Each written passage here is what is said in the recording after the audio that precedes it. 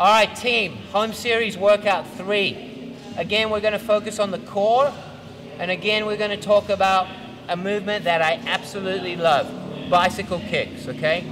First thing to remember with bicycle kicks, you must keep your hands as interlocked as you possibly can, and you want to make contact with knee to elbow, okay? So what it's going to look like, I'm going to go down, interlock those hands, and then my shoulders are going to come off the ground, feet are going to come off the ground. 1, 2, 3, 4, 5. Notice how I fully extend the resting leg, okay? Resting, and the feet never touch the ground, and I never lose my grip. I keep going. 1, 2, 3, 4.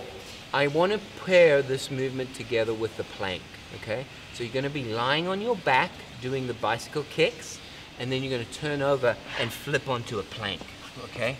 Once you're on your plank like this, arms apart, okay? I'm looking down. What happens if I look up? My butt falls, and I don't want my butt to fall. I want to be like a stiff plank, okay? You can't do this, and you can't sag down. You got to have the butt in that hollow body position, and you're going to stay there, okay? You're going to hold that position, looking straight down. Your chest isn't sinking. You're making like a hollowed out position.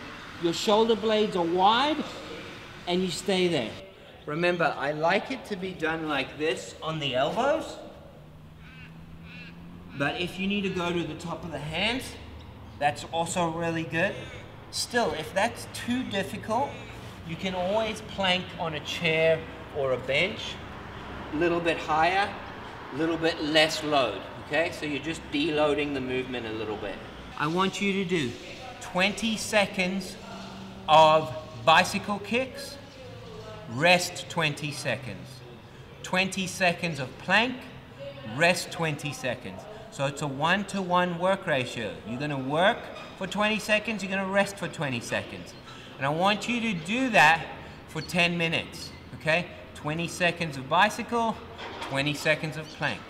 If you need extra rest, that's fine. The bicycle kicks can be really challenging at the start. Enjoy that one. Thank you, team.